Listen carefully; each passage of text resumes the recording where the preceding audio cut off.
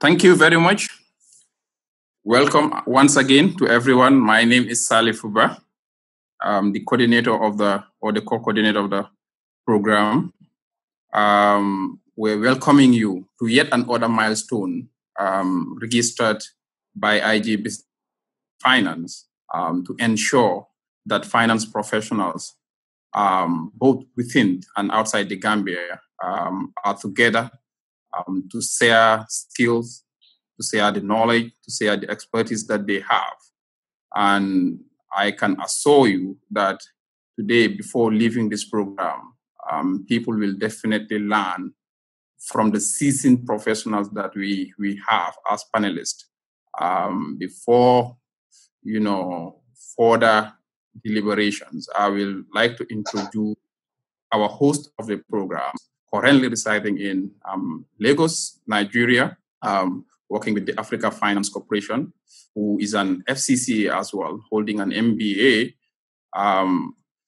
He's a guy that have actually registered a lot of successes in finance professionals in the Gambia before leaving. Prior to his departure to Nigeria, he was working with GT Bank and later with EcoBank as a deputy CFO, and taught so many young Gambians as well on the ACCA professional education. And this guy basically wrote a book as well on how to pass professional exams. He's an Amazon bestseller. Join me to welcome Mr. Ebrima Sawaneh, the host of the program. Mr. Sawaneh, welcome, and the floor is yours. Thank you. Thank you very much, Salifu, and good afternoon, ladies and gentlemen. My name is Ebrima Sawaneh, and I'm your moderator tonight. It is important we look at where we are coming from and where we are going to. In 2012, PwC conducted a research about the effectiveness of finance functions, and they discovered that the management teams or businesses are moving from transaction support to a more decision support. What this means, those traditional roles or skill sets that help people to grow and become more successful finance professionals are moving away. Business owners, human resources managers, CEOs are looking for finance professionals who can support them to make decisions. Not only do we make a decision, but we need those skill sets that can enable us to sell our views, to share our views with other partners. And here we are calling about business partnering. You can't be an effective business partner if you don't understand the value chain of a company, if you're not commercially acumen. And that's why we founded iGrow Business, which owns the IG Business and Finance brand, with a single purpose of supporting the finance professionals in the sub-Saharan Africa. We believe quite a number of young people completed either first degree in accounting or they've completed the professional qualifications like ACCA, CFA, or CIMA, whatever. But yet, we still lack some critical skills that are important for us to be successful. And tonight, we were able to get about 4 people, 4 young Gambians. They are all made in Gambia. We are proud of that. That are willing to share their time, their experience, and their stories with us. I believe we will learn from these people. Without much ado, please let's meet our panelists tonight. Our first panelist is a sister, a friend, and a very well-experienced banker, an entrepreneur as well. Fatima is a fellow of ACCA. She currently works as a financial advisor in Merrill Lynch, one of the biggest investment bank in the United States. Prior to that, she used to work in Standard Chartered Bank. She worked in Standard Chartered Bank Gambia, and later she was moved to Standard Chartered Bank West Africa Hub in Nigeria. She has also worked with GT Bank Gambia. like I say, she's an entrepreneur. She founded her own business, Deep Africa.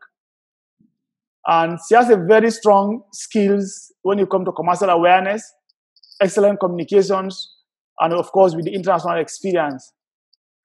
Fatima, welcome on board. Thank you very much for joining us today. Thank you. Next we have for you is Mr. Kaira. Dawda Kaira also is a chartered accountant.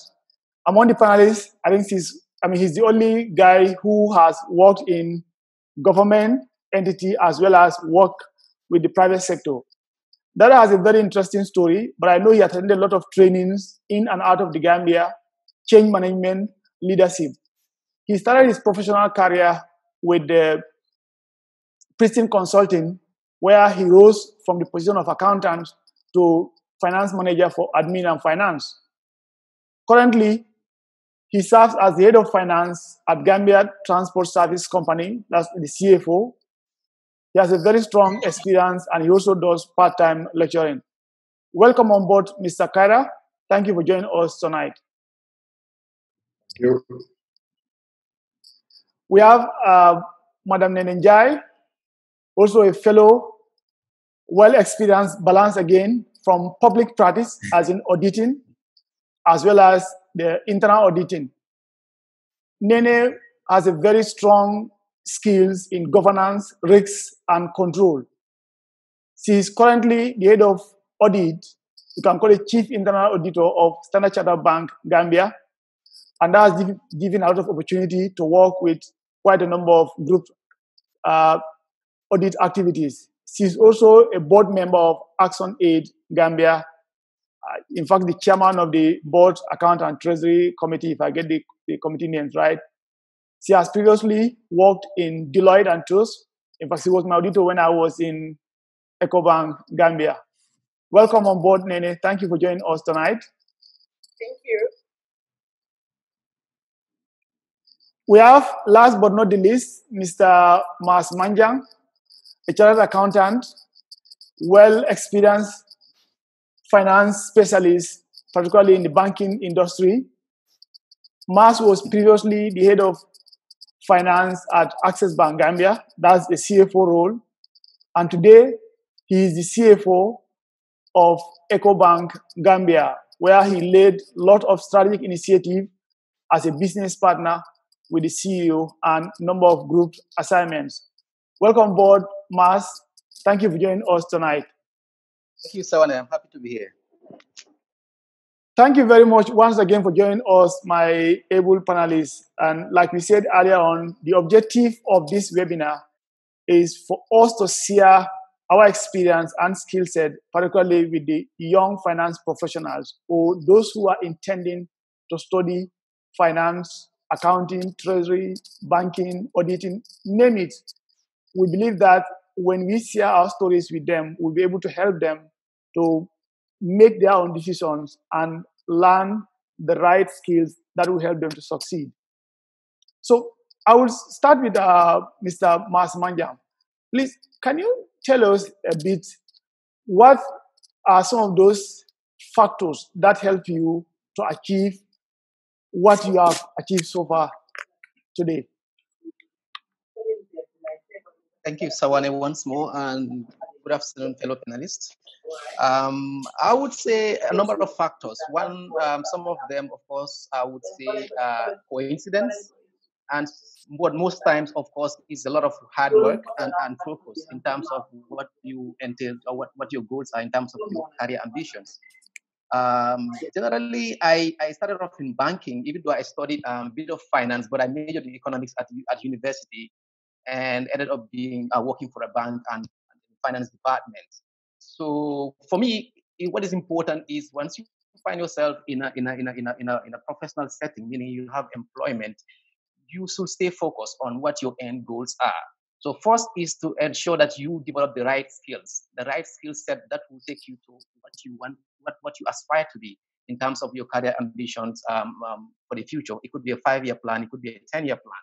And of course, what that means is you have to actually find the right environment and the motivation that would, of course, propel you towards achieving that. So, like I said, I did start off in accounting, but of course, I ended up, being a finance professional. I had an ambition to be chartered very, very early on in my professional career.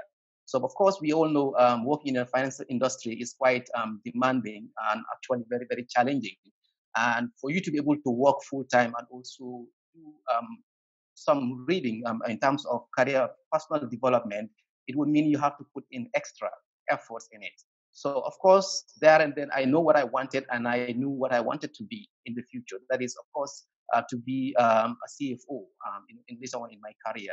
So of course, I immediately looked into the possibility of having an ACC qualification. So I did some little bit of research, and I looked at what is practical, because I know that I will not be able to take off time work first. First, I don't have the resources to finance myself, but of course also, I need to have some experience that all towards, also achieving what I wanted to be. So importantly is to, like I said, is to know what you want, number one, and number two, how to get to where you want to be. Of course, once you have these two clear out in your mind, you don't need to set about trying to find the right resources and the right environment. Of course, importantly too is you have to be self-motivated. That is very, very key, because if you're not self-motivated, there is no way you'll be able to achieve your goals. So that for me has been my driving, you can call it my driving motivation, my driving desire to be able to get to where I want to be. So I stayed focused, putting a lot of extra efforts. Of course, I also carried on my job full time all along. So for me, these are very, very key things that one should take note of. Thank you very much, Matt. I think that's very critical. The key message there is what I call intentional growth. What is more important for all of us, for us to be able to grow, we have to be intentional about it. And when you are intentional about something, you start preparing a plan. So what Matt is telling us that he had a plan, he had a goal from day one, and he worked towards those plans. And he had that self-motivation. We can be motivated by different things, but it's important we have that courage, we have that intention that we want to achieve something. Thank you once again, Mas. Let me ask Fatima a similar question. Fatima, I know you have a very broad experience. You've worked in a number of banks and quite a number of countries as well. I know I didn't talk about everything, whether from Uganda, from UK, Nigeria, Gambia, now in America. So, but what do you also think were some of the factors that help you to succeed as you grow in your career? Thank you very much. I think for me, it was three main things. Number one, be hungry. Learn, no matter who it's from. I remember reaching out to one of the panelists called Neneh, and I told her, please teach me. Teach me exactly what you do. And that's what I do for every single person that I meet, regardless whether the person is my subordinate or my boss. Number two, be very comfortable with numbers. You don't have to be scared or intimidated. You don't even need to be the best in math, but you need to understand that you will have to play and manipulate numbers to get your desired results. So don't be afraid, be comfortable with numbers. And lastly, be patient. Deadline is important. However, it's not how fast you get work done, it's how well you do it. So make sure that even in regular life, don't rush. Because when you rush, you get to mess up, and you have the need to go back to do it and end up spending more time to fix it. So be hungry, be comfortable with numbers, and be very patient. Thank you very much, Fatima. Very precise, and they are again very critical and important. Without that hunger, I don't think we can change a lot of things in our life. The author of Things and Grow Rich said that for anything we need, we must have that burning desire, and that burning desire is very important. I always use my story as an example. I became a chartered accountant because I knew that situation I was in at that time, I must change it. I wanted to change something I went through, and I don't want my kids to go through. Your story may be different. And don't be afraid to ask. And every human being is afraid to ask because we have the fear of rejection. But do not think like that. Ask people to help you.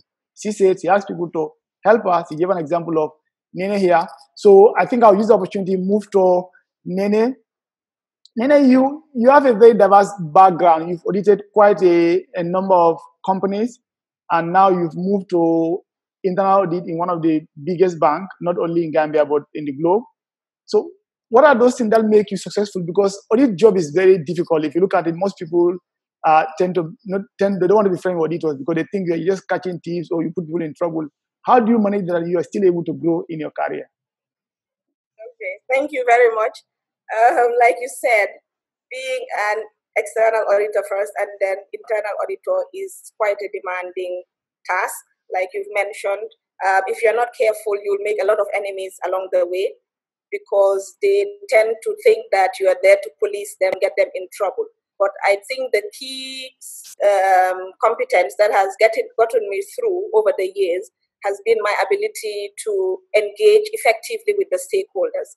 I always say I am not here to report you. I am not here to police you, but we're here to work together as a team to achieve the overall objectives of the organization, be it whatever that might be. So definitely communication is one of the key skills that you must possess in order to be a successful internal auditor or external auditor. So in addition to that, I am also a self-developer. So sometimes in an organization, you're stuck in a particular role. The organization might not necessarily push you to develop your career, but you need to take ownership of that career development and do it yourself.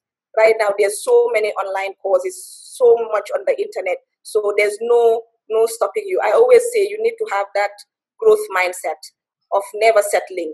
You know, look for that exponential growth in yourself. And I always say you can do it. There's nothing, absolutely nothing that can stop anyone from definitely achieving their dreams. For example, I can talk a little bit about my career when I was in Deloitte and Touche. When I started with Deloitte, I was not a chartered accountant. I had my BSc graduation in accounting. But we all know in the auditing firms, if you are not a chartered accountant, be it ACCA or whatever, you do not get the opportunities to grow, so to speak. So I remember joining Deloitte with just my first degree, and I could only be an audit assistant. I could not even be an audit senior. But with that growth mindset in me, and I knew definitely I wanted to get to the top partner level, definitely was my ambition when I got into Deloitte. But also knowing that without the ACCA, definitely there was no chance for me to grow. So as soon as I realized that, I very quickly I remember very clearly, I went to MDI one afternoon to inquire about the ACCA program, did all my research and stuff like that. I had a talk with one of the lecturers, and I always say this in any talk that I give. Dawda is here. Yes. the lecturer said to me, if you want to be successful with this ACC, I suggest you join Dawda and his crew. So in as much also as you are determined and you want to achieve something, you always need somebody to motivate you. And for me, Dawda was my motivator. I also remember Chairman Diallo, God rest his soul, at DT, Deloitte. He's also someone that I looked up to because he also encouraged me to advance my career. And the moment that I had qualified my ACCA from audit assistant, I was promoted immediately to be an audit manager. So that just shows you, if you grow yourself, do the job right, definitely there's room for you to grow. But most importantly, I wanted to talk briefly on the work-life balance, which is also very important.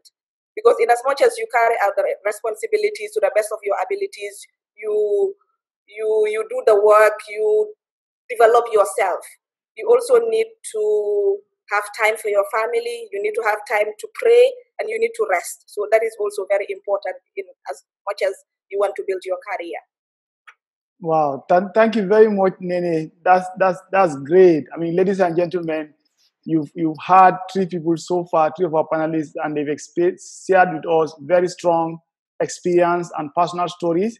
These are things you probably would not learn in a textbook in school, and I don't think I can remember during my ACCA where somebody was telling me about work-life balance. We had thought about accounting, how to balance books, but not work-life balance may be there, but it was not the focus of the subject. So far, so good. They've shared very strong view with us. If you have any question for the meantime, you can send them to our group chat, to chat function. Now we'll move to Mr. Kaira, Dawda Neneh mentioned your name as one of those people she was sharing notes with who motivated her. And I believe in it a lot. And she also mentioned about Chorno, late Chorno Jallo. Chorno also was a motivator for me. I remember when he used to be our audit partner at EcoBank then. When I told him I was studying ACCA, he was very happy and shared a lot of things with me. But in terms of mentoring, how was mentoring for you? Either you mentor somebody or you have been mentored. Did it help your career growth, Mr. Kaira, particularly moving from private sector to public sector? Did mentoring help you? Yes. Good afternoon to you all from wherever you are. It did. I'm surprised that Neneh said I mentored. I thought it would be the other way around. So, but anyway, it helped a lot, and because I had to be mentored by others as well. And I think to be successful in this field, you really need to have a passion for finance, because it starts from loving it, believing that it's your area, and then you begin to develop from there. But if you don't have a passion for it, if you have no reason for choosing finance, so the chances are that there is that you will not go much, you will not go far. So it starts from there. That's going to be the force. But dedication is very important too. I think whatever you do in life, as long as you know it's something that is very useful to you and to society, you need to be very dedicated. And patience, one of my colleagues have said it too, you cannot just force your way up there. Otherwise, even if you get there, you will be half-baked, and you may not be as productive or be ready for the position that you are assuming. So you really need to exercise the patience that it requires for you to go through the qualification and the experience required to assume the position that you want to assume or you're currently assuming. So that requires a lot of patience. And as a finance guy, one thing that should be in our DNA, all of us, is we should be result-driven. You need to be motivated by the desire to see results, positive results, outcomes. That's one attribute that every intending successful person in this area should have. So I think these are very important. You need to also have the right people around you. I think Neneh is right in the sense that we did a lot together, not in the sense that I mentored her. She mentored me probably, but yes, we mentored each other. But the point is, we had a good group. You need to be able to identify those people that have similar objectives with you, and you exchange ideas, you work together, you push one another. That is very important. So you cannot aspire to be a successful person in finance, yet you don't have the right people around you. So I believe all these are very important things that must be borne in mind for persons that want to succeed. And I think these are the factors that contributed to getting me to where I am. So I hope I would be successful. That's it. This is just the beginning of your success, Mr. Kaira, because you've mentioned about some critical point, which sometimes I looked at it, they are lacking in the Gambia. That is networking. You need people around you that you can consult. You are not expected to know everything, whether you are a CEO or CFO. What you need is a group of people that you can call upon anytime you need to clarify something or you want to share your views with. You may need somebody, it can be a doctor. You may need somebody, it can be somebody in sales, somebody in credits, somebody in audit, someone you can call upon to share your views with. So that networking is very, very important. And as young people, we need to find a way of doing that as we are growing. You should not wait till you are the CFO or you are the head of audit or the CEO. Whilst you are growing, build that network of people that are going to be valuable to you. Because they said your network is your net worth. Okay, I'll go back to Mas. Mas, you've been a CFO of 2 banks in the Gambia.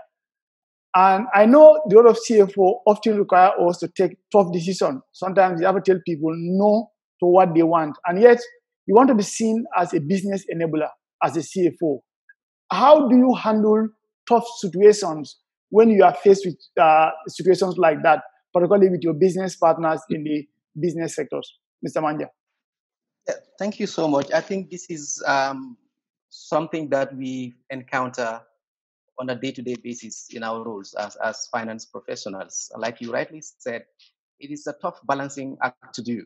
Like at the same time, you want to, as one of our key attributes too, is we have to have good interpersonal skills, like you rightly said. But we also have to be in a position where when the tough decisions are to be made, most times, more often than not, the CEO will rely on the CFO to make those tough calls.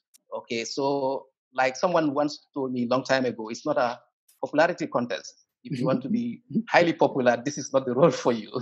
So it is something that generally as a person I have encountered this throughout my career.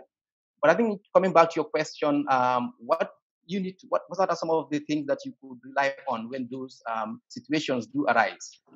Is actually to look at the bigger picture. For me, it's in decision making. When it comes to decision making, first and foremost, I look at what's good for the organization. Because in as much as we are all there, what we are looking at, we are trying to increase the value of the organization first and foremost. That is the shareholder value. But of course, we also, as part of our role, also is to be fair, because we are also, as part of the finance role, too, is, let's say, for example, is performance management. That's also a key component of what we do, and that we all know is a highly charged area. Because as a business partner, for instance, you are in a position, you are like an arbiter where you sort of make policies, you come up with policies and you make decisions that will affect people's careers. Okay, you make decisions that will affect what goes into people's pocket. So if you are too sentimental or too emotional about issues, you might not be able to make those tough calls. And at the end of the day, the job will not be done, or the end goal in this aspect, or in this particular situation, may not lead to the desired results. So first and foremost is to have some guiding principles. And those guiding principles for me should be embedded within the company strategy. Okay, first and foremost. But also as an individual, you should also be governed by strong ethical guidelines as a person in your day-to-day relationship with people. Okay, you of course have to be conscious of the impact that your decision will have on other people. Okay, but on the day too, you have to also balance that with what are you trying to achieve with this particular situation that you have faced with. So for me, three things are key. You have to be guided by what the company goals are in terms of what are the aspirations of the company that you work for. What are your own personal ethical principles that guide you as an individual? Okay, but also too, you also have to use a lot of communication skills. You should be able to rely on your communication skills to articulate the reason why you make certain decisions, because that is very, very important. It is important that you engage with the people that your decision would have an impact on. I think once that communication is done rightly, even though someone might be affected negatively or adversely by your decision, but that person would come, even though it's human, you would feel it that, okay, whatever decision you have taken, I am at the losing end. But I think once you're able to engage them early on and continue to communicate, even that after the decision is taken, I think down the line, they will come back and say, after all, I think you did the right thing. So I think these are some key things that one can use as some guiding principles that. Now, thank you very much, Mr. Manjang, Mas Manjang, the CFO of Ecobank Gambia. When a CFO talks, a CFO is talking. He spoke about a much bigger view. He spoke about strategy. He said you look at beyond what you are looking at that moment. We don't take decisions based on emotions at that moment. We looked at what is good for the company. And for us to know what is good for the company, we need a strategy to be in place. That's the much bigger view. CFO should be thinking like the CEO. That decision I'm taking, how will it impact other strategic goals? Will it add value to the shareholders, or is it going to create wastage in the company? And of course, he mentioned the fact of communication. We have to learn how to communicate, and we have to communicate in the right way when we are talking to other stakeholders as finance professionals. That would take me to Fatima. I know Fatima she has a very strong skill in communication, relationship management. In fact, she has even joined the Toastmasters platform to improve our communication and leadership skills. But Fatima, I want to hear from you. How important has communication been in terms of managing relationship with other people within the business environment? As financial advisors and planners, crunching numbers and analyzing operational success as reflected by the data is a critical component of our business system. And not everybody understands numbers. We are considered boring, just too much of a non-social personality, and people simply just do not understand us or our numbers. Therefore, it is critically important to get everybody on board with strategies based on whatever data we have. And that means that we have to ensure that the information that we are communicating is effectively brought out in a timely manner. So it's all about bridging the gap between individuals and groups and the flow of information. You do save lives, enhance business performances, and make jobs easy when the people are well informed. Now, anybody can talk at any point in time, but not many people can communicate. When you say something to someone and the person comes back to you and asks, "What do you mean?" you did not communicate. What you did was slow the process, mess somebody's time, and time is money in our world. So you spent someone's time currency. These are things that you do not want to be associated with. As a financial expert, you should be able to explain your trends, your patterns, forecast in a very clear and coherent manner. These explanations should be concise, information-laden, because executives often are too busy to read long reports. So learn to summarize, even if it means that it will take you 1 hour to make one email into 4 lines. Over time, you will get better, and that 1 hour will turn into 1 minute. When you write emails, no one has the time to read, "Hello, Ma, how is your family? How are the village people?" A simple, "I hope you're keeping well," and a few lines would definitely work. My principle is imagining that you're in an elevator with a management, he's going to the 3rd floor, and you have a few seconds to clearly explain what you want to communicate. So number 1, know your audience. Number 2, simplicity is sweet. Avoid jargons, abbreviations. Trust me, you don't look smart when you use big words. And use tables, graphs, and colors should be your best friend. Wow, thank you very much. That's the whole lectures on communication classes. These are very important tips you just shared with us. I've seen quite a number of people who can't communicate. I've seen people sweating under the AC. Yes, there is AC, and they ask them to come and present because they have that fear of communication.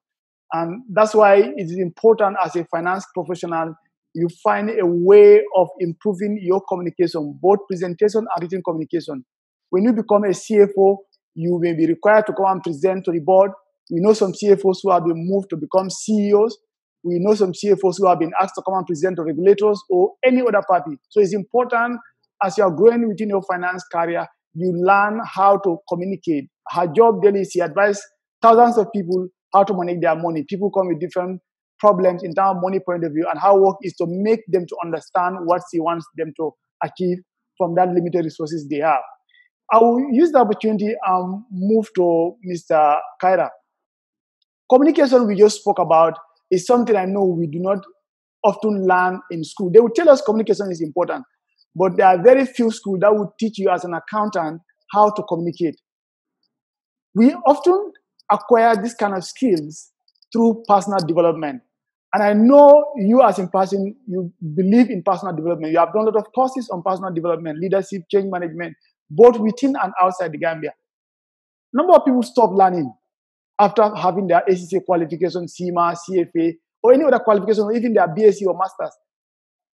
For you, how important is personal development for a finance professional, a continuous personal development? Mr. Kaira. Thank you very much. Firstly, I believe learning is a process rather than a project. If you consider it a project, then there would come a time when you think it's over. So I think it may have different chapters. The ACCA could be a chapter of its own. That would be a project. The AAT and whatever. But every point in time, you should realize that there is an open chapter that gives you the opportunity to learn. I've already learned a lot a couple of minutes ago to now. So it has to be a continuous process rather than a project. So you don't rest after ACCA. But coming back to the importance of this, the reality is that we are always moving. we are 90% of people are moving. And probably 10% or even less are always where they are. So the question becomes, which direction are you moving? You're either progressing or retrogressing. From the time, for example, I qualified to now, if I decided that I would not move any step further, not develop myself, probably I might have been good enough to meet the demands of then. But as long as I'm not able to meet the demands of today, then I retrogressed. I did not progress. So I may think that I am where I am, but I'm actually moving behind because there is a gap between the expectation and what I can deliver. So, and that's the reality about everyone. So the importance of learning is that you need to move, but forward. Because if you don't learn, you are not where you are, but moving behind, because there is expectation, the gap would widen further and further. And I think as a professional, it's just ethical to learn continuously, because if you claim to be able to do what you're doing, you have to develop yourself. Otherwise, a time would come when you wouldn't be able to deliver what the position or job requires, and that is very unethical.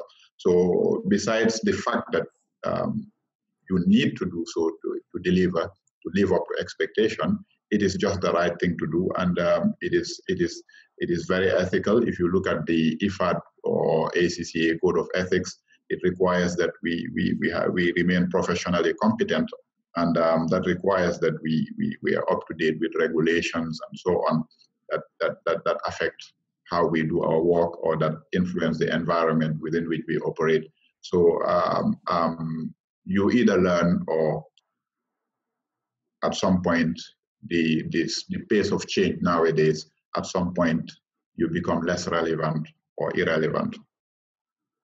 Wow, thank you very much. I just noticed you say you either learn or. It just reminds me of, there used to be a professor at the University of the Gambia, Professor Owozu. He once used to say, in academic environment, it's either you either publish or you perish. So it's like similar thing in career growth and development, is you either learn or you technically you're going to perish, because things are changing. We've seen quite a massive changes happening in the industry. Today we have financial technologies, we need new skills, digital skills, communication, business partnering.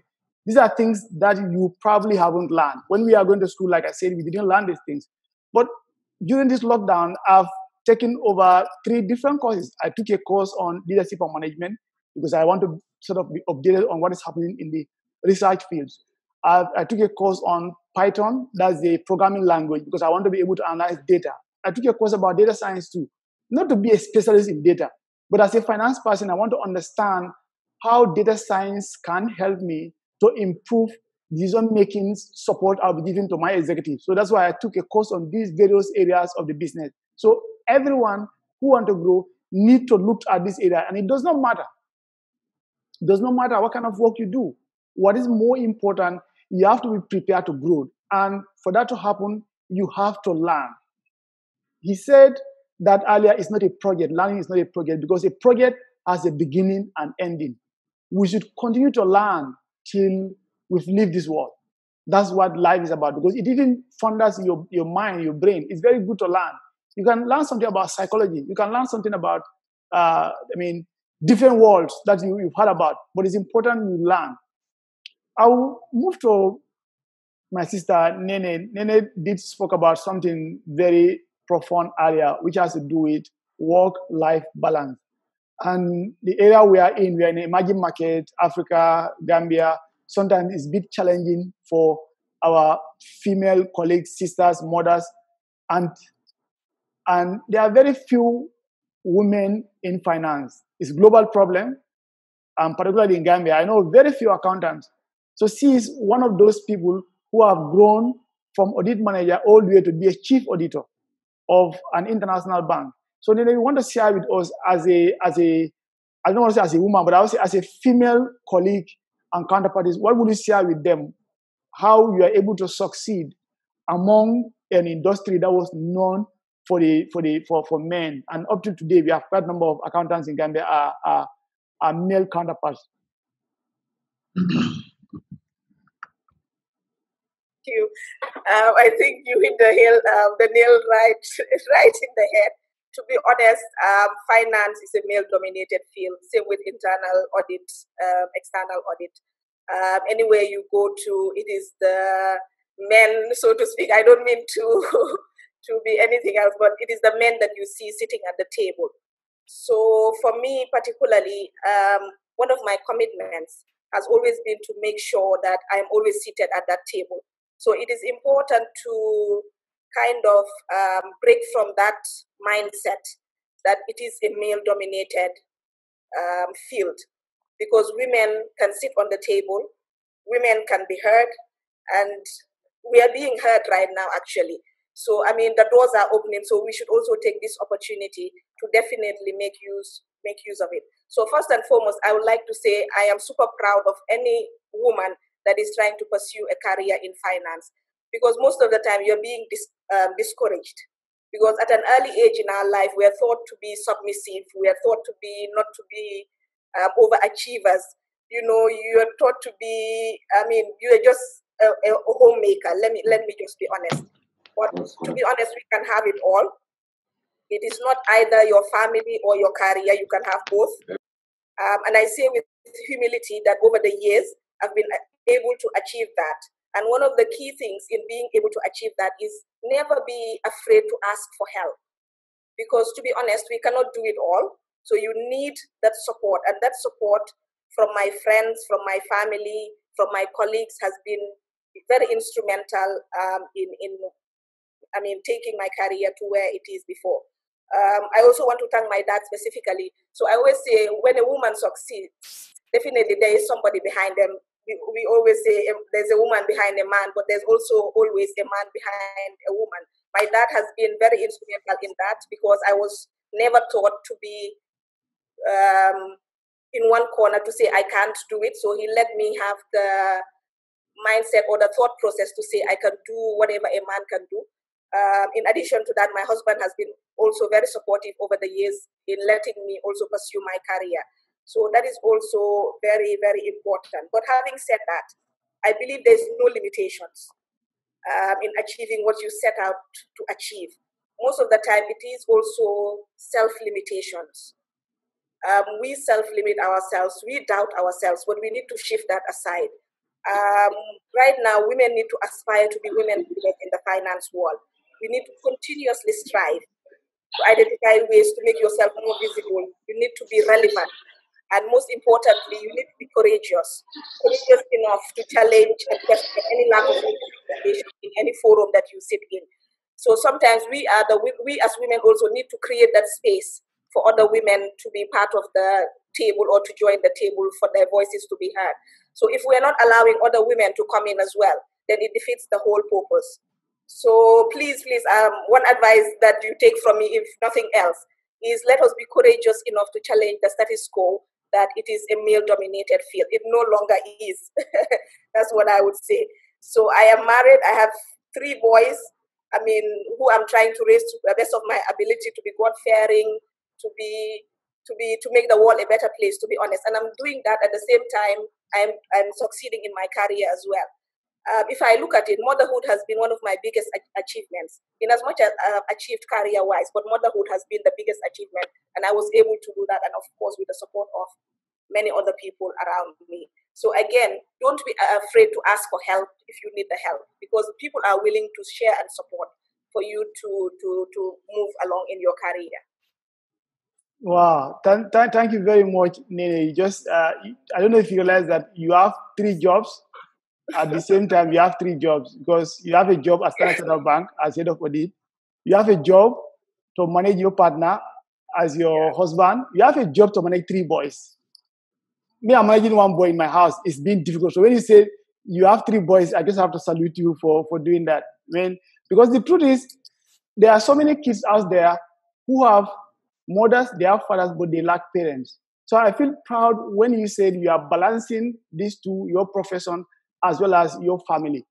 Whilst we want to grow, we should be thinking about this as well. Or else in the future, we will see the effect on those children. It's the responsibility of both parents, that's the mother and the father. And in terms of growth, it is important women come on the table, under that big table. It has been proven so many times that diversity helps, so that we don't think. Men has ways of thinking. Women have a way of thinking, and it's not one after the other. You can't sacrifice and say, okay, I need men, I don't need women here. It has never worked. This is something scientific, nothing to do with culture, nothing to do with emotions. It has been proven that when we put our minds together, companies who have more women on their board at that senior management level tend to make more money than those who are few. Google about it. McKinsey and a lot of big firms have done this kind of research. And I'm also happy that you are encouraging young women to take more responsibilities and roles in finance. And they have to ask for it. It's important, but the guys who are also leading, it's important we create those space and look at somebody in the institution, try to share few things with them that can encourage them, help them to grow as well. Because without them, we can never have a balanced system anywhere in our organization. So before you move to a Q&A, since time has well spent with just 10 minutes to wrap up, I want to ask Mr. Manjang one more question. Mr. Manjang, it was Jack Welch, the former CEO of GE, who they said once said that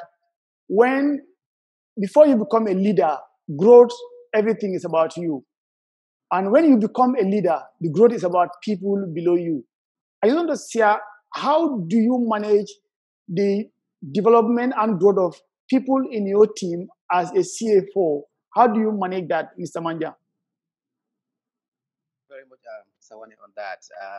As a young CFO, one of the young CFOs in the industry, I think I find this especially very, very important to have this as one of your key drivers, because a lot of people, know it or not, look up to you. And of course, they want to grow.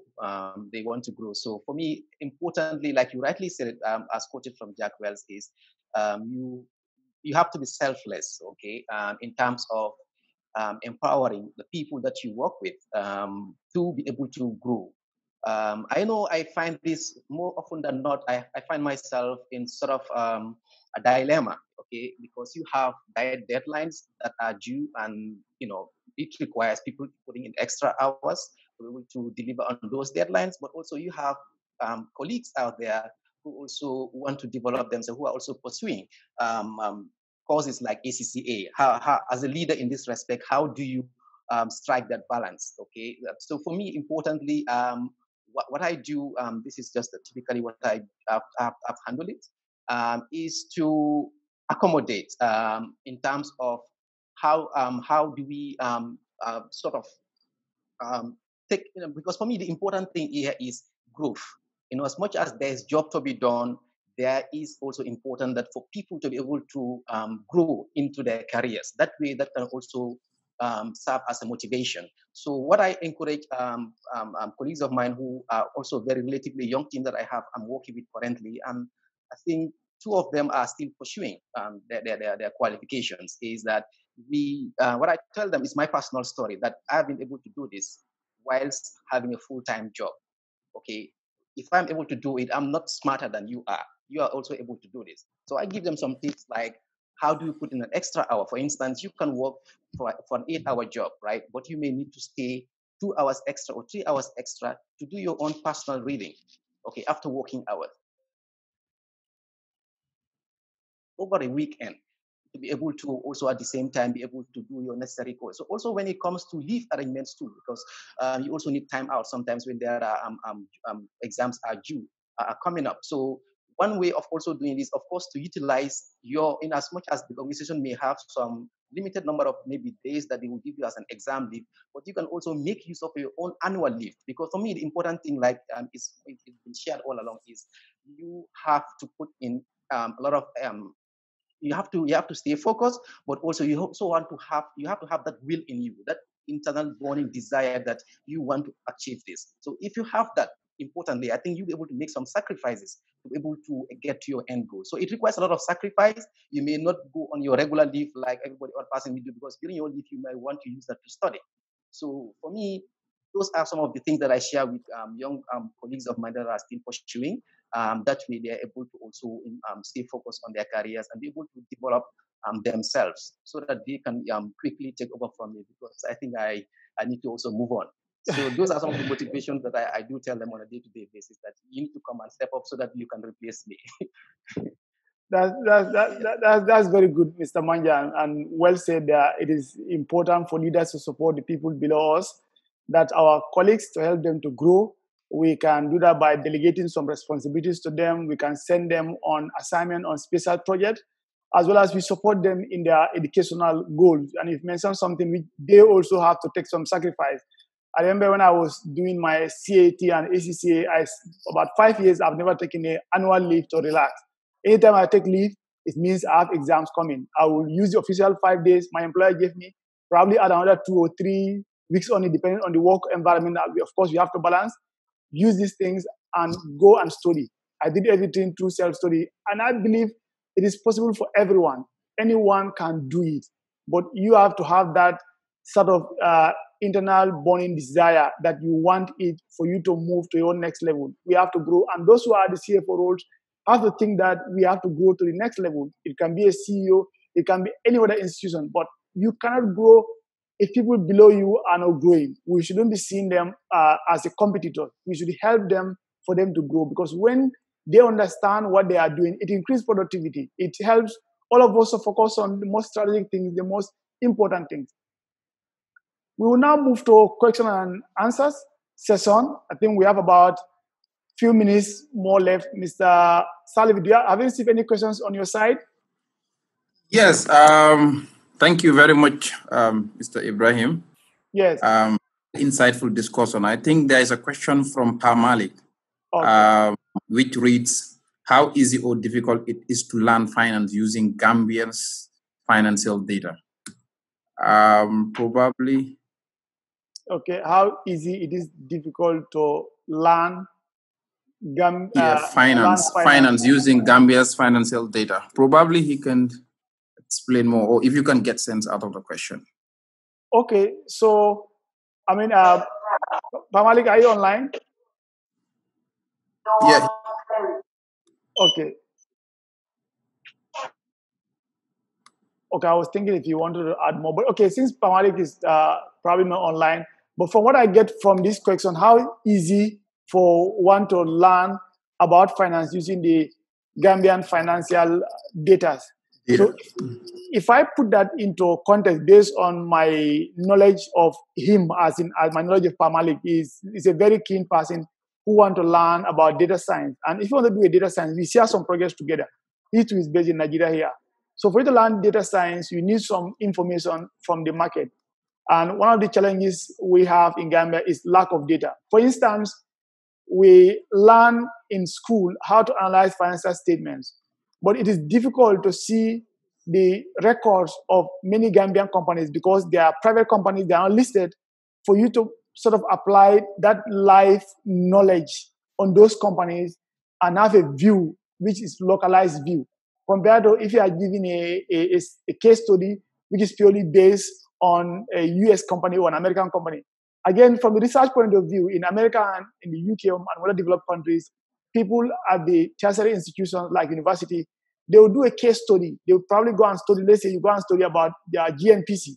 You now know what makes GNPC successful in certain areas. Is it customer service? Or you go and study GAMTEL. And that case study is now available for people to now connect. But the case studies we probably learn in school are mostly case studies that relate to UK companies. So it's easy, you can have a general knowledge, but when you come to localizing that knowledge, you need to have some experience working with somebody to share those knowledge with you. And I hope we've answered that question for you, Mr.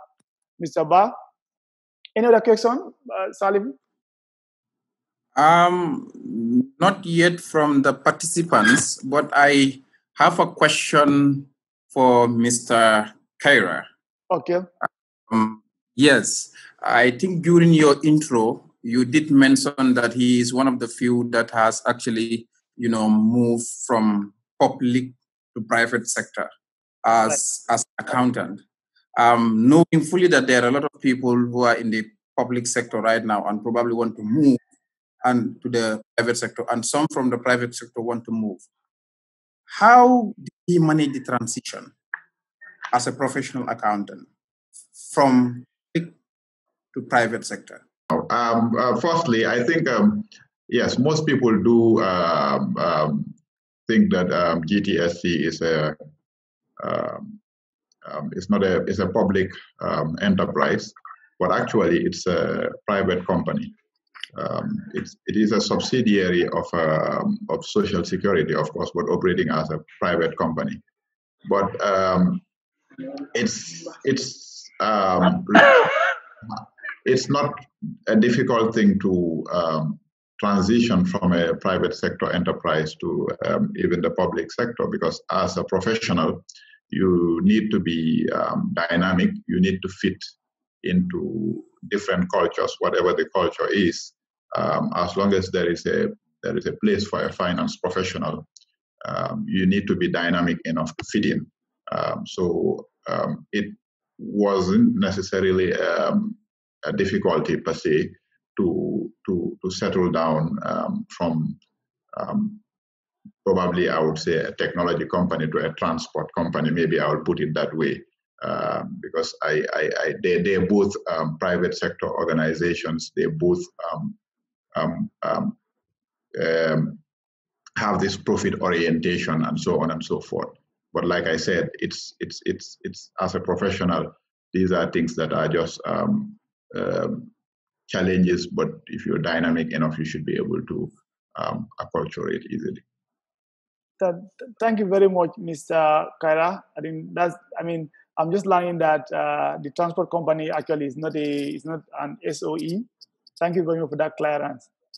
I have a question here. I think this one goes to Neneh. Then I have a question.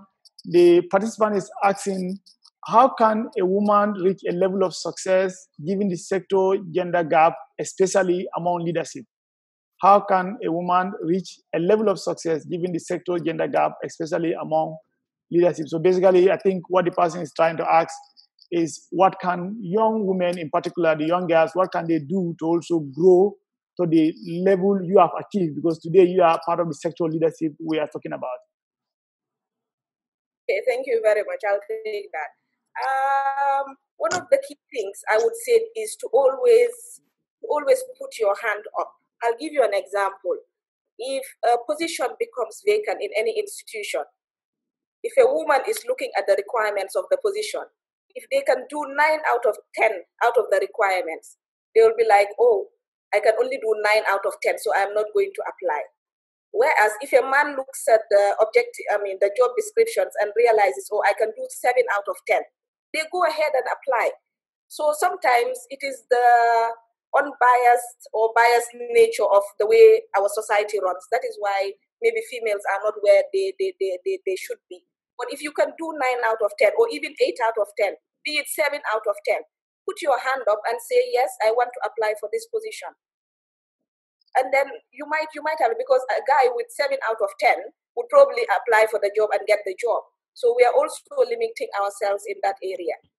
Another key thing that I would say is also, as women, we need to be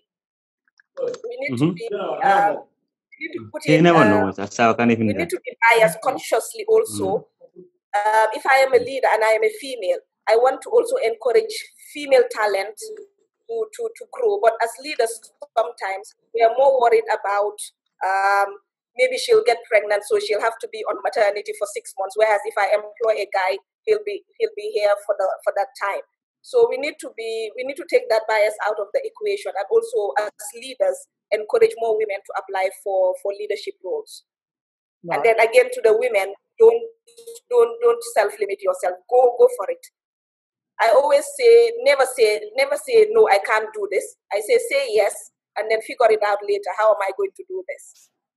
I like that, Neneh. And I think I would just add on to that. You've said it all. One thing I need to let you guys know is that an African woman is a very strong, intelligent, bold, and beautiful being. They're full of missions and dreams, but then they're also full of obstacles and hurdles like any other woman around the world. But I will not downplay your struggles. I know that we do have challenges, but everybody does have challenges, whether you're a woman or a man. My advice is, number one, do not allow excuses to remove yourselves. if there's anybody that can do it, it's definitely you. When I reached out to management to get a raise, I was told I was pregnant for my triplets, so they assumed I don't need time to hold on. I was told I need to hold on, and I told them my stomach does not do the job. My head and my back. I worked so hard. I even had a miscarriage doing work. I lost one of my babies, and of course, my husband was mad and barred me from work. I gave birth to twins, and management said you need time. So we have an international job, but you cannot go because I know you just gave birth. My take is I still have kids, and I'm still coming to work. It's the same thing whether I'm in Gambia or Nigeria. The kids do not come with me to work. So do not give yourself excuses. Know your worth. Do not compromise a great pay.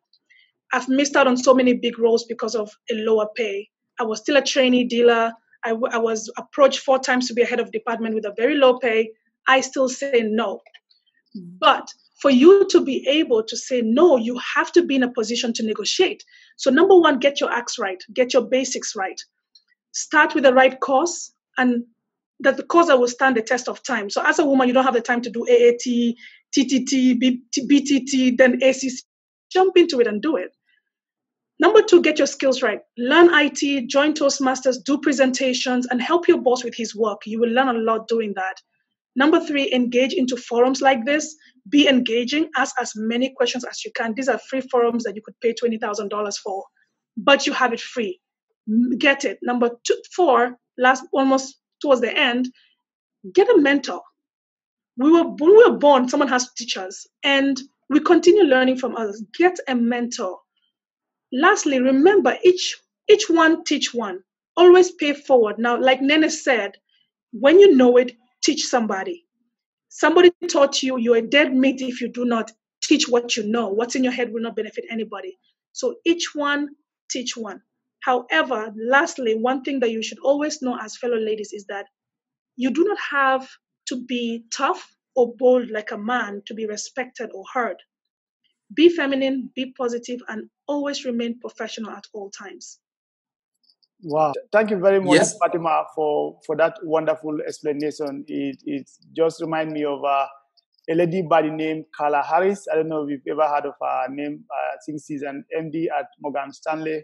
Also, she wrote a book trying to advise women. One of the tips she gave was that when men are on the higher table, they talk. Sometimes what they talk does not always make sense. Sometimes they even repeat what somebody said. One guy will talk, for instance, Salvo may talk and explain a concept, and Ebrima will come and get, okay, in other words, what he was saying, he just wanted to be hard to make him look like he's intelligent, but he's saying what Salafi said, and he's not telling people what he was saying. These are some of the tricks you may also have to adopt. You don't have to always be quiet because you don't have anything. If you keep quiet, people will not know you exist. People will not be giving you challenge. They will not know what you have in your mind. You go to that management meeting, ask a brilliant question, make a smart comment. Somebody will see you one day and challenge you with a much bigger responsibilities, either inside or outside the organization. Salvi, please proceed with your question. Yes, I will recognize the presence of Madam Chilel and my able boss, Mr. Swa from Lomi. And he asks, what in your opinion can be done to improve participation of finance professionals in the Gambia? He's throwing this question to the panelist. Mas, you want to try that one? Yes, I think for me, essentially, it will all boil down to networking and organizing forums like this, because, like you said, I think generally we have a good number of accountants in the country. But of course, I also am aware that we have JICA that are also coming, sort of a platform which is trying to bring together chartered accountants in sort of an association where we could interact and share. JICA exists, and also within industry too, there are associations like in banking, which I'm very much familiar with. We also have our own association of CFOs.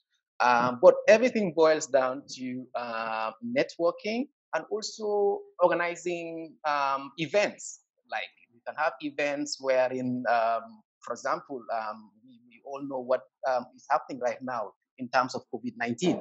So events like the impact of COVID-19 on businesses in the Gambia, for instance, could be organized by individuals or through associations, which will bring stakeholders together. That way, I think that would also sort of help in terms of bringing finance professionals to the forefront in terms of national debates, and even in terms of the developments at the country level, in terms of even the constitution. How does the constitution affect accountants or finance professionals? Because we are also stakeholders. So I think we could be more prominent or come to the fore in terms of national debates or as the case may be, in terms of industry practices, by coming out and organizing things that would sort of be a platform where people would show interest and know what we are also doing. And of course, we are doing great things, but I think the visibility is a bit lacking still.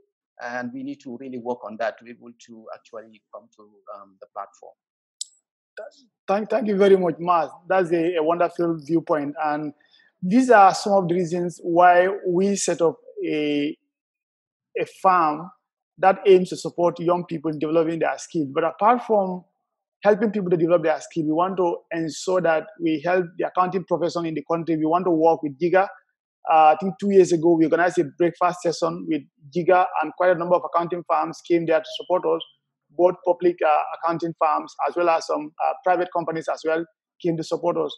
And April, we organized an event on the impact of COVID-19, which was facilitated by Mr. Sua and EcoBank Group.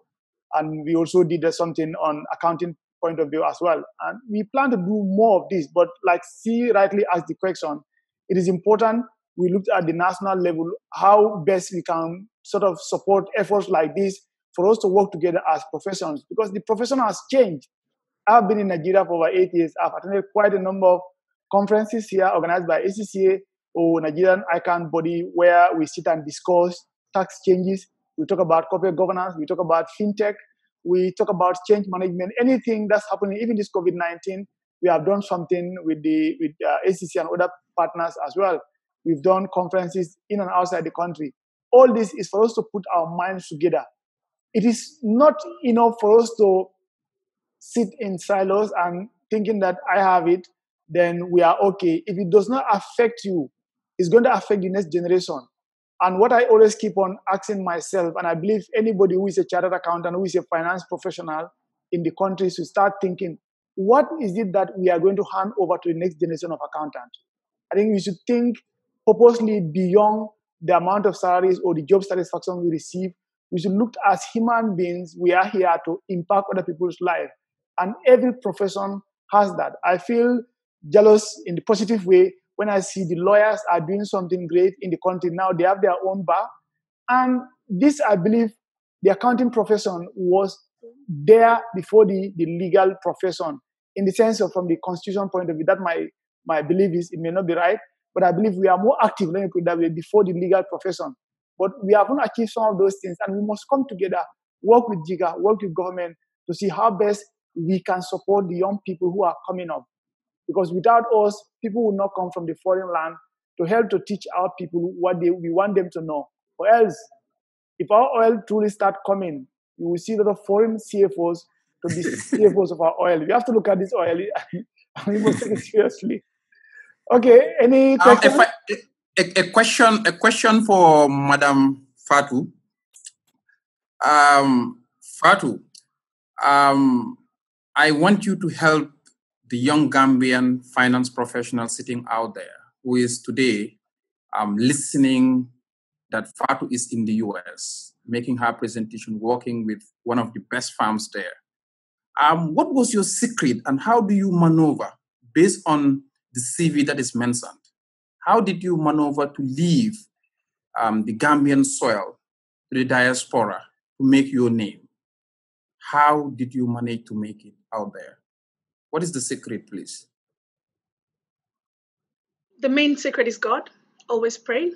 Always make sure you wake up in the middle of the night and say your prayers. Anything you ask him, he will provide, as long as you do your best. I remember when I was in the Gambia, I would contact any single person. Remember, I said, be hungry. I remember going to Neneh and said, Neneh, I want to know what you do in your department. I need you to teach me. And I would literally pest her up every single time. And I did that for every single department head. Because at some point I want to be the CEO. And for me to be the CEO, I need to be able to have at least an idea of every department. And I was a trainee dealer by then. You can imagine how ambitious I was. I contacted the head of department for every single department in Standard Chartered when I was in Gambia.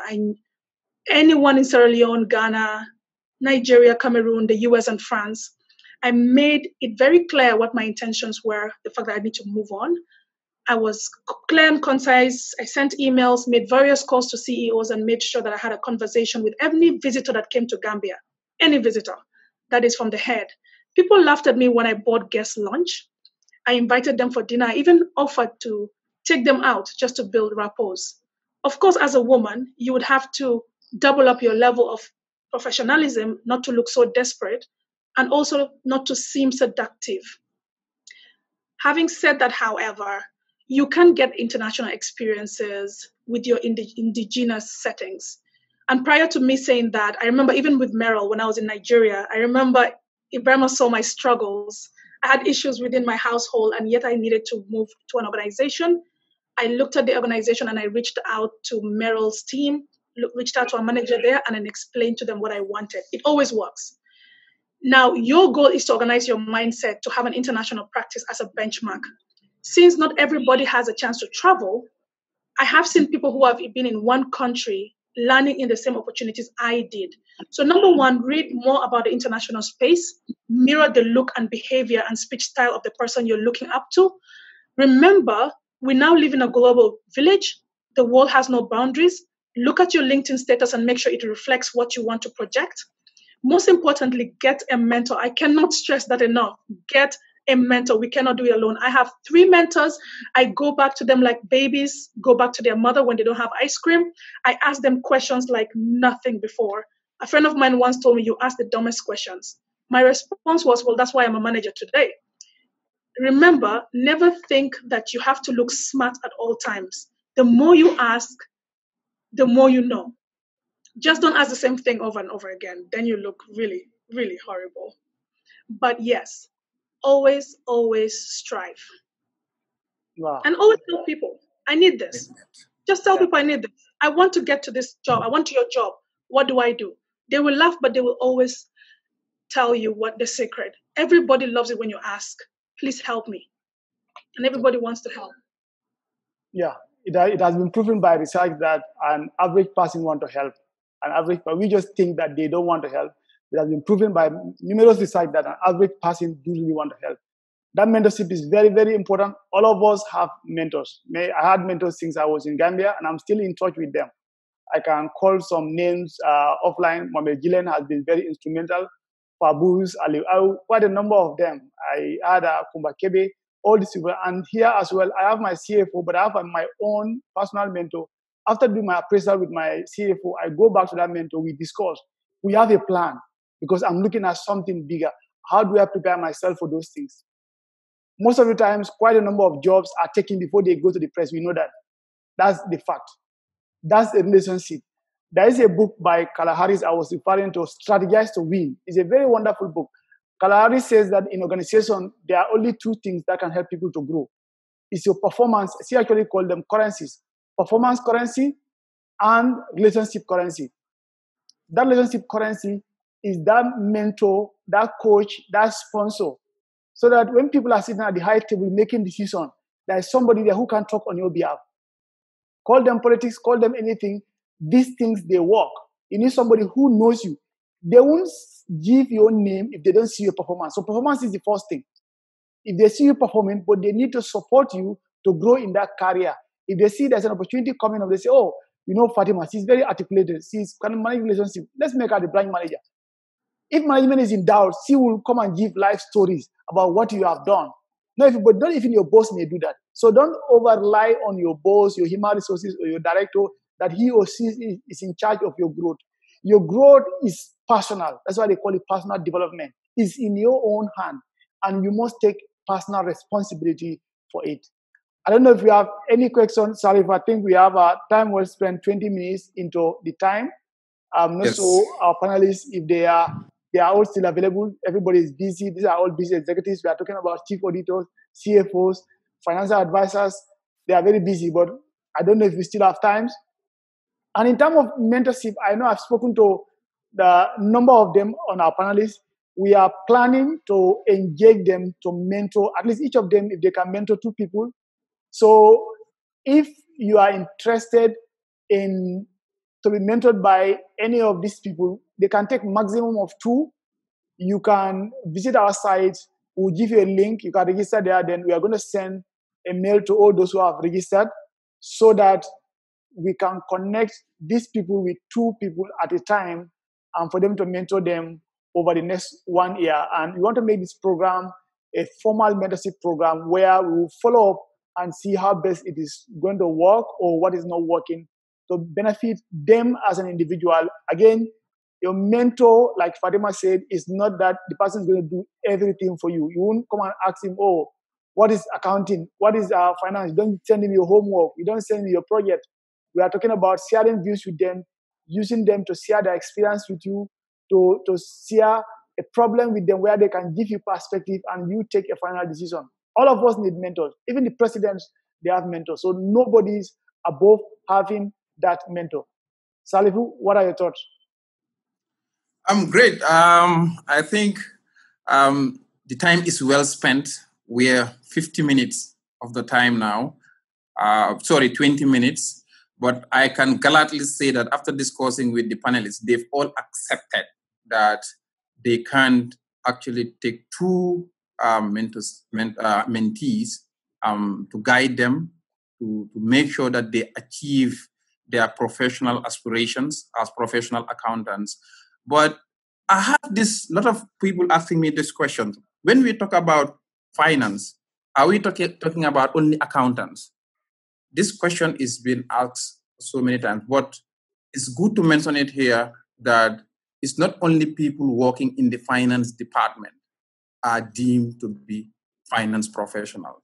Today here it is well manifested that Neneh is here as a chief auditor of an international bank, and she's a finance professional. So indeed, I am so happy and glad that I've had so many good advices from, Fatima, from Mas, and from Neneh, and Mr. Kaira. And when we call on them, Mr. Sawaneh, it was so easy for them to respond. It was just a phone call and they accepted, which tells you that there is that hunger to help. Someone has said it. And they really want to support Gambian young professional. I am a young professional. I am being assisted. I can gladly say it again. Mr. Swa is actually part of the forum. He groomed me today to make me who I am. It was a short moment with him at EcoBank Gambia, but today I can proudly say that he is the one who made me who I am as a finance professional. Mr. Ebrima, thank you very much. Thank you to all the panelists. And I hope that if we call on you again, it will just be a matter of a text or a phone call to answer on our call. Hand over to you, Mr. Sawaneh, and to your panelists for the conclusion. Okay, thank you very much, Salif. You did mention about SUA. I mean, thanks again to Mr. SUA because he's one of the people who organized this event. We organized this thing under IG Business and Finance, which the events behind the scenes is myself, Salif Ba, and Mr. SUA. We are looking for ways and opportunities to support young people in the country. What is telling us that it does not matter where we are located. And more of these events will be coming. We are still talking to other professionals who will be willing to come and talk to us. And like you said, our panelists, you can see, I don't think we even have doubt about that. When they are talking, you can see the person, you can see the precise nature of what they are saying, how practicable their information they share with us. So that shows us that they are prepared and they are willing to support whatever length they can to support the growth of young people in the country. So I will ask them to give us their final words of advice as far as this event is concerned. So for each of them, at least for 1 minute, I would start with ladies first. So let me start with Sister Neneh, Chief Auditor. At least you auditor our work after we finish talking. Okay, thank you so much. As you can see, we're all very busy. Definitely, this is an important course. So we will, of course, take the time to be part of it, and we're available at all times. Whenever you call on us, definitely, this is an opportunity for us also to put back what we got from the system. I always say we've still not done enough because somebody trained me to be where I am today. And we have not done the same to get younger people to where we are. So definitely we need to do more.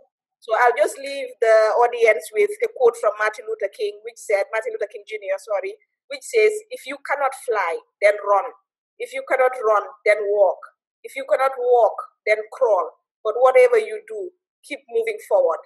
So for me, that sums it all. So never settle, have that growth mindset, and then the sky is the limit.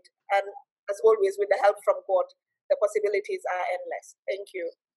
Thank you very much, Neneh. We must be moving all the time. Mr. Kaira, your last words, please. Thank you very much. Again, thank you, IG Business and Finance. This is a very great initiative, and we are always available to share ideas, share our thoughts, and learn in the process. So, like I said, it's a continuous process. We've learned a lot, myself included. So it has to be that way. And my final word to those that aspire to be professionals someday is that if others have made it, you can surely make it. If others have made it, you can surely make it. You just have to bear that in mind. But if others have failed, then you also have to really plan yourself, because if you slip, you may easily slide. So you cannot be overly confident. You have to be careful, but you can't also say you cannot make it. Others have made it. You can surely make it.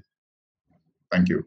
Wow, thank you very much. I mean, there is always a clue. Whatever thing we want to do now, somebody has done it before.